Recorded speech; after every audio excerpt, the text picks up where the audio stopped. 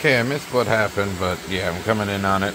M5C finally giving me an issue. Not like I'm happy about it, but I believe I got some heat creep because it's stuck right about here in the actual heat block. So I can't get anything in or out with the nozzle removed. Filament path is definitely jammed. It is not the stepper motor. It is definitely a filament path issue. I cannot get anything to come all the way in and out. And I measured it right to about there. Right about there. In the middle of the heatsink. So I have heat creep. I don't know how. Fan's been working fine. Maybe we need to upgrade the fan. But yeah, heat creep. Yeah, here's my tube. Since it's out, so that's all the way in. That's where it would be, right there in the middle somewhere. Yeah, this is gonna be fun getting this off. I went ahead and took a picture of where all of my wires go. I'm not worried about the extruder motor. We're gonna take this heat block off. Screws are out. Moment of truth.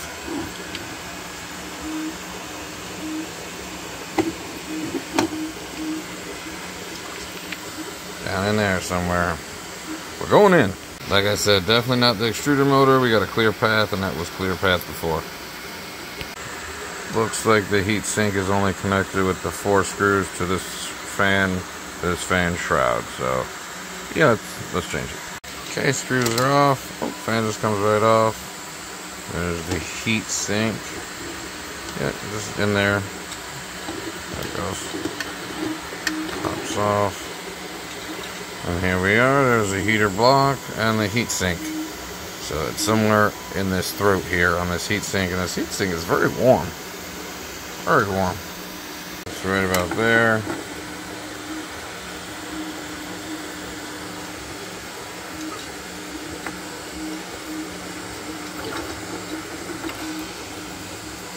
Okay. Push it all the way in. Right about there. Yeah, right in the throat somewhere. Then on the other side. Yep, somewhere right in this throat. So since I know it's somewhere in the throat, I'm not going to worry about taking off the actual heater block, since I know it's up here somewhere. We're going to try to get this out. So I'm going to heat this up just a little bit and cram it up there and try to melt out whatever's in there. Oop, out it comes, whatever the heck that is. I can't even tell. But we got it out of the heater block. Right out of the... So we got it out of the heat sink. And yeah, that was fun. Not too happy. It doesn't seem to want to go all the way through. So we're going to heat up the no clogger. And try that one. It's a little bit thicker tip. Alright. Much better. Much better path now. So, that was in there. That was all gunked up, but cleared it out now. So let's run it and see what happens. Hey look, now I can see through it. So yeah, we definitely don't have a clog anymore. Let's put it back together. Just reverse order what you saw. I mean, it would solve the issue that I'm having if I just swap this bigger fan, and I may or may not have checked it to see if it fits, which it does, but you would need a little hole in the middle here. I don't know where I could find any STL files that might work with that at all, to put a hole just right here to let airflow in for a bigger fan. Alright, printing a new housing for the M5C for the new blower fan. Well, for the new fan for the hot end. Alright, I spliced the wire here because it's a different connector. And now we have a much bigger blower on there. Got that right? Yep, yeah, we're good. Now, let's turn her on and see if she works. We're gonna do that. This is the old fan. That's the new fan. It's twice the size.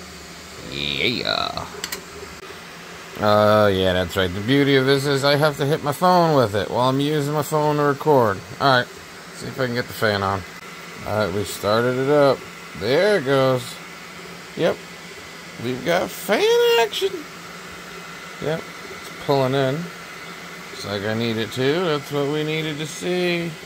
Alright, upgraded the hot end fan. Hopefully we won't have any more heat creep.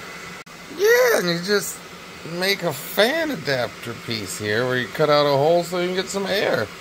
Oh yeah, that's pulling in air. Yeah. Alright, I got the lid too. Yeah. We're good. I'm not closing it up yet because I want to make sure the clog is fixed. All done. Everything's finished. Parts are all in place. Got the cutout for the new, bigger fan to get some airflow. Otherwise, it was up against the gap here. So we are good to go. And the M5C is back up and running well. Yeah. Gotta love it. It's a reflection on the light.